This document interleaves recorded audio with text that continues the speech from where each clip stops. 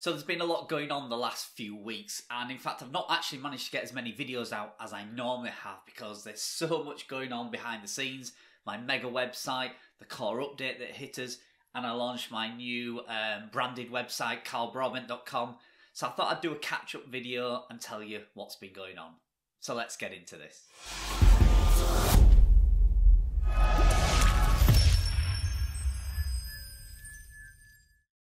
Hi and welcome back to the channel. Sorry I've not done as many videos as I normally do. As you know, I've been trying to launch my new website, my mega website, which I did on the 15th of December, and it took a lot of work to get there.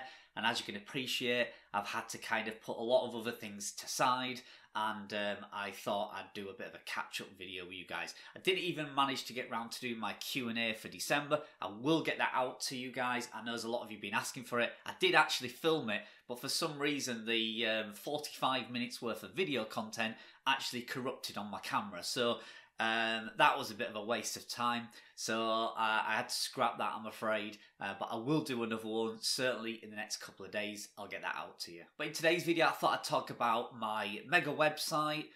Let's briefly touch on the core update. A lot of people have done videos about it, so I'm not going to go into too much detail about it. My new branded website, broadbent.com, and let's talk about the case study website that I'm going to build in 2021 and then give away to one viewer. It's causing a bit of a stir amongst my kind of followers and on my Discord channel, which is great to see, and a lot of people are asking for some information and a bit of detail around it. So I'm going to bring a few videos out before we actually get started with the build on January the 2nd. So if you've not heard about it, I'll leave a card up in the description. You can go check it out. In 2021, for the full 12-month period, I'm going to build a niche website from scratch, show you every step of the way, add a ton of content to it, get it to where it's earning a good monthly income and it's worth a good few $1,000s, and then I'm going to give it away. I'm going to randomly do a draw and pick one subscriber to my newsletter. You head over to broadbent.com, you'll see all the details there, and one lucky person is going to win that website. How much it's worth, I don't know. It could be a few $1,000s, could be a few $100s, could be $10,000. I really don't know. But one thing's for certain, it's going to have a lot of content on it. It's going to be well built, well structured, a lovely theme, fast hosting on it. So it should be successful and it should be a valuable asset I can give away to one of you guys. So for now, let's head over to the computer and let's have a bit of a catch up on all these areas that I've just mentioned. So I thought we'd touch on the core update. There was so many people bringing videos out when it happened that I didn't actually manage to get one out myself. There were some really good ones out there, and I thought I'd just quickly touch on that. So one of my websites was hit, one of my bigger websites, hutchoncage.com, saw an absolute massive decrease on starting around December the 4th. I noticed my analytics for the day wasn't looking good. Normally get about 3,500 visitors a day on that site, and it dropped to about 2,000. So I thought maybe we're just coming out of the end of Black Friday, Cyber Monday. Maybe just people are, not looking at pet stuff and they're looking at, buying gifts and things like that. So I didn't really think much of it. But then took a look at my tracker and saw that all the numbers was red. So I saw a huge decrease, especially in number 1 and number 2 positions. I didn't see anything like previous updates where articles had just disappeared out of the SERP index. It wasn't that. It was just that they lost the rankings. So on December the 4th, I lost 59 position 1 rankings on that website alone. It had around 80 or 90 number 1 positions, and it lost nearly 60 of them overnight, which obviously was a shock. It knocked them down to positions 5, 6 and 7, and obviously you know the difference. If you're in position 5 or 6, you're certainly not going to get the same sort of traffic that you get when you're number 1. So huge panic came over me, hence the reason I didn't get a lot of videos out. I was just focusing on actually what was going on and seeing if there was anything I can do. But what I quickly learned is you can't do a lot. I learned that from the May core update. If you haven't seen the video, I'll leave a card up in the screen somewhere. I did a really in-depth video all around the May core update and all the things I tried to do to improve on that and try and pull back the traffic from that when I lost it on a different site. But as I found, months of trying, there was nothing you could do. You just have to sit and wait for the rollback when they bring another core update out, and normally it reverses it. But with this one, this was really strange. This was very, very different. So if you take a look at the screen there, you can see the huge dip in traffic just here. So it started Wednesday the 2nd. So I didn't really feel it till it got to about here, Thursday, December the 3rd. And I noticed, like I say, my analytics started to drop a little bit. And then when I got to Friday the 4th, that's when I noticed, wait a minute, normally get 3,500 visits. I'm down to 2. Something's wrong here. And then it stayed around the same. And I only saw it was on December the 13th and 14th where I started to see some improvement and some of my keywords which are tracked in Insert Robot start to come to the top again. Now let's go over to Insert Robot and I'll show you. So I put this little slide together here. You can see, like I say, December the 4th it really hit for 2 or 3 days, just dreadful. Everything was red, everything was horrible. And then you can see here December the 7th we started to see green numbers. So you can see here on the right hand side I had 213 articles, 206 are being picked up. The difference there is there's 1 or 2 weird ones that just don't rank, don't get picked up, not a clue why, and there's 1 or 2 new ones in there. But as you can see here, top 30 we got 2 went back up to the top 30, top 10 2 went back up into the top 10, and you can see here top 3 5 new ones went up to the top 3, but also went back to the kind of 90 to 100 articles that I had previously in the top 3 ranking positions. So literally it went from overnight, kind of December the 4th, 5th, 6th to all being red, all being horrible. And then just I woke up December the 7th, looked at that and saw the green numbers. And then a couple of days later, this continued. So as you can see here, top 30 went up again, another 4 went up. Top 10, another 1 went up. And top 3, another 3 went up. And if you look at the left-hand side, you can see the overall position. So December the 7th, my overall average position from those 213 articles was position 13. And then December the 9th, it went to position 12. December the 12th, it went to position 12.31. And then you can see December the 15th, it's 11.46. And I think now, I've checked today, it's around average position around 10. So literally 220 odd articles that I have, the majority of them are closer to page 1 than anything else. So phew, seems to have kind of corrected itself, and I know a lot of people are seeing the same. This was simply a massive drop, 2 or 3 days, a steady climb back up. Now, fingers crossed, I think the core update seems to have finished now. I think the rollout has ended, and I think these numbers should carry on improving, and I think that'll be it. I think it'll be nice and steady. Do I think there's going to be any more rollouts? I think there is. I think January, February, March, we're going to see another big rollout, and fingers crossed, if you got hit from this last one, you'll see that reverse, hopefully, in the one coming in 2021. It's been a bit of a roller coaster ride this year, and one thing I've learned from it is don't panic. If you know you've got a good website with good content, it will come back. You may know that Fish Keeping Forever, a website that I recently sold, got hit with a May core update, and that has started to come back. So it's taken 2 more core updates before it's actually starting to creep back up. But there's positive signs on that. The keyword tracker on that is green every day. So if you have been here, it's tough, especially at this time of year when you're supposed to be earning the best money you can from your website. But just sit back. It will come. Have confidence in the website that you've built. Have confidence in your content. And eventually, when they do a rollback, might not be next rollback, might be the one after that, but it will always come back. Okay, so what else has been going on? Well, as you know, I've been building my mega website behind the scenes. It is one that I am going to share data and statistics and stats and everything with you, but I won't reveal the domain name. I will obviously publicly show you the website case study that I'm building and giving away. That's going to be 100% out there. You'll see that. But with this one, it's been such a large investment for me, and I'm trying some new stuff on there. I really want to keep it a little bit secretive so that I can figure it out for myself and build myself a good business. Will I reveal this niche? I probably will do. Maybe give me a year or so's time when I've got such authority in this niche that it can't be copied. Or if it is, you're going to have a hard time beating it. So let me just work on this. This is my livelihood. It is my business as well. Let me work on this, and I'll share as much data as I can. And one thing I want to show you here, so I wanted to launch the site with over 100 articles on the website, or certainly at least 100,000 word count. And as you can see here from my keyword tracker, I managed to get 59 keywords into my tracker. I have got more than that published, but some of them aren't really main keywords that I want to track, but I've got 59 main keywords in my tracker. And you can see we're already starting to pick up. So we've got 3 indexed and 1 is in the top 30. And then obviously with nothing in the top 10, nothing in the top 3. So a lot of work to do on this, but it's a 6-month-old, slightly matured domain. So I'm expecting to see these jumping up into the rankings very quickly. And as you can see from the screen now, I'll show you, you can see here, they're all in the tracker, but obviously they are not being found. So they're not being picked up by Google. It's not being crawled yet.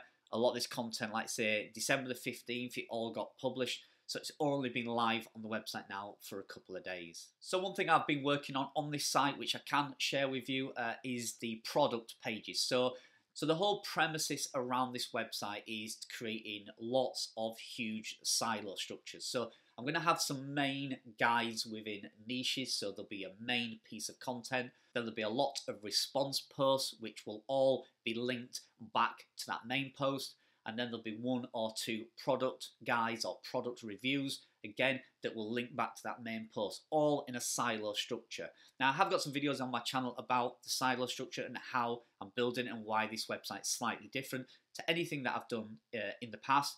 I've always tried to rank every single piece of content that I've published in the past as a main keyword. With this, I'm not. I'm only keen on actually ranking the main subtopics within this niche. So there's 423 main seed keywords that I'm chasing, and all the other content, which hopefully over the next few years will be thousands of pieces of content. I'm not really bothered how well they rank. The only purpose for all that content is to rank these main 423 seed keywords. So slightly different to any other website I've ever built, and the look, the theme of it is still the same as a generic website that you see. We're building it with Oxygen. It's been a fantastic piece of software tool to use. A friend of mine, Phil, over at spiderweb.co.uk has been working frantically on this, and he's done a great job. We've got a lovely looking website, and I wanted to show you the product guides. So again, I've done these slightly different. I've been trying to figure out a real simple template for a product guide that would rank, but also be very quick to produce, because I have 423 main seed keywords. I want to get 4 or 5 product reviews for each seed keyword. So there's a couple of thousand articles just there. So I need the format and the structure to be really quick and simple. So you can see it has a header image at the top, and as you scroll up, you can see we'll have the usual title and then a nice little introduction. Now, before you start asking, I'm not doing another fish site. I've just knocked this up as a quick template just to show you. So I've used aquarium fish as a template, as an example. It's not in the fish niche. Don't worry, that's not happening again. But it was a quick example that I could knock up for you on the site, obviously without revealing my domain. So if you have a look here, it's going to have your normal header, and then it's going to have a nice little catchy intro. And then we're going to use these kind of headings here. So it will be kind of top 3 and best 5, no more than that, not doing top 10. And it will simply have a header. So the header might be something like budget option, and then the next one might be top seller, and then the next one might be editor's choice. So you can see here I've done a few examples. So obviously I said I've used aquariums here. So 50 gallon or less filter. And then as you can see, we have a lovely little box. Now this is AAWP, and this is a style of box that I actually stolen or borrowed off of a friend of mine, Jonh. He has a YouTube channel. I will leave a card up or a link in the description to his channel. And this is the AAWP box, but it's with a little bit of his own kind of coding, or the way he formats them, in where you're able to actually add your own text. You see this here. This is actually what I've written, so I've managed to change the format of the AAWP boxes and create something ourselves, which is a little bit more unique. Because you know sometimes you get the AAWP and it pulls in lots of information that you don't really want. It'll say the manufacturer's model number, or it'll say 12 months guarantee, and you might not want that information on there. And I just want the information to be a little bit more targeted and specific. So if this is a filter for a 50-gallon fish tank, I want to quickly tell them why it's suitable, why I like it, why I think it's the best option. And then as you can see, the same repeated down here as we go. And you can also add another box here with the code that John supplied. Like I say, I will share that. It's over on his channel. He has the code there. You can use that. So as you can see, it's a nice, clean, simple format. And then we go obviously into the buyer's guide. So as you can see, it's a nice, simple little buyer's guide, a little bit of information that could rank the article itself. And then going on to an editor's pick where we have a final call to action and then a final thoughts at the end. So quite a nice looking little product review. Very quick and simple. It takes me around an hour to write one of these. So hopefully I can knock out 3 or 4 of them in a day. And these will all help to link back to the main seed keyword. I'm not too bothered about these ranking because when somebody lands on the main seed keyword that is hopefully ranking for tens of thousands of visitors a month, the big seed keywords, then these will show up in the related posts. So these will get more clicks from people landing on the main website than I think they will from organically being searched. So if you take a quick look at the numbers, I wanted 100 articles published on this website. You can see here, so in post, so these are information posts. You can see we've got 3 published, not a lot, but we've been focusing on the other parts. So if I then go to the main seed keywords, you can see here that we've got 40 overall, 13 are in draft, 4 are pending approval, and 23 have been published. And then if we go to another section on the website, you can see we have 38 in there, of which 38 are published. And then we have the product guides where I've just started playing around with them, and we've got 2. So you can see here, I managed to get 128,000 words published, and there is about another 50 or 60,000 words waiting in drafts to be published. So I have managed to get the 100 on the website. I have managed to get nearly 200,000 words of content, which is almost as big as one of my websites that's taken a year to build. So I've managed to get nearly 200,000 words of content on a website within a few weeks. And the rest of this content will be published in the next few days. It's taken a lot longer to actually format and edit and proofread the content than I thought, because the main seed keywords are 3, 4, 5,000 word articles, which take a lot of editing and a lot of proofreading. So I've got 7 writers on the site now working full time. We've got 2 editors and we've got a VA on there as well. And obviously I'm on there paying the writers, organising it all. Again, it's been a learning curve for me. Certainly in 2021, I may have to change the way I work, and I need to find a real streamlined process for how I manage my writers, how I pay the bills, how we keep track of the content. The minute we're working from spreadsheets, and it's not a simple process. It only takes one person to not click something or not say that they've written something, and you get yourself into a lot of trouble. So really excited about it. Like I say, there's 59 keywords being tracked at the minute. I'll add the rest of the keywords into my tracker as soon as the content's published. So we're looking in the next few days, 200,000 words live on the site, over 100 articles live on the site, 100 articles being tracked in the SERP robot. So I'll be able to bring you all the data as soon as they start getting tracked and ranked. We'll be able to see how they're doing. So you can see here that the domain is 6 months. So I've pretty much done what I wanted to. I wanted to get the whole site launched, published with over 100 articles on within the first 6 months, and hopefully we'll be out of the sandbox, because this has been registered as a domain with a couple of pieces of content on and a little bit of meta descriptions around the main niche that it's in. So Google should now know that this domain is 6 months old, it's within this certain niche, and now that I've got 100 articles on, there should be no waiting around. If everybody says doing this slightly aged domain, I know it's not years old, but it is slightly aged, it should technically come out of the sandbox much quicker. So who knows? We'll see very shortly how that goes, and I will bring you as much information on that as I can. But it's live, it's published. Whew, it's taken a lot of time to get here and a lot of money. We're probably $5,000 or $6,000 into this already. So it is a big investment. So hopefully, fingers crossed, we'll see some results. So the last thing I wanted to touch on today was the launch of Broadbent.com. Again, I thought I'd do a big video on this, but I've not managed to actually get one out. Like I said, too busy with the mega site. But as you can see here from the screenshot now, I managed to get this website launched, which is all based mainly around my YouTube channel and kind of my journey in affiliate marketing. I will put on some blogs on there, but I'm not really bothered if this website ranks organically. It's just somewhere that if I do anything that I want to share with you, I can send you over to here, and we've got kind of a base for everything. There is a link to my keyword care service, and more importantly, there's a link to my giveaway. So if you go on carlbroadbent.com, click the giveaway, you can see I've knocked up a quick article. It's not very pretty, but it does the job. It shows you what it's all about. And if you want to win my case study, which is starting on January the 2nd, head over to here, click the little call to action button here, and you'll go over to my email software, which I use, ConvertKit. Again, ConvertKit, I'm going to get a video out about that soon. It's been a fantastic tool. It really is good.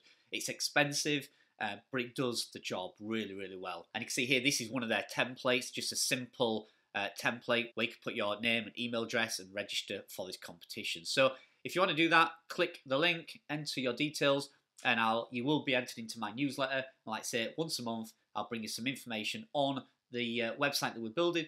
But you can follow it on YouTube anyway. It's going to be, like I say, don't know if it's weekly, but certainly every couple of weeks there'll be a video about the website, the case website giveaway, and how it's doing. And you'll be able to follow the progress of it throughout the 12 months, right up until the last day, which will be January the 2nd, 2022, where we'll do the draw and we'll give the site away. So there you go. Bit of a catch-up. Okay, so there you go. You can see it's been a very busy 5-6 weeks for me, and that's one of the reasons I've not got as much YouTube content out as I normally do. But if you want to follow me and follow this journey of building the giveaway website, then please do remember to click the link below and head over to my carlbroadbent.com website, and you can find the link is in there. All you need to do, you don't need to do anything, just subscribe to the newsletter just so I'm able to pick a winner.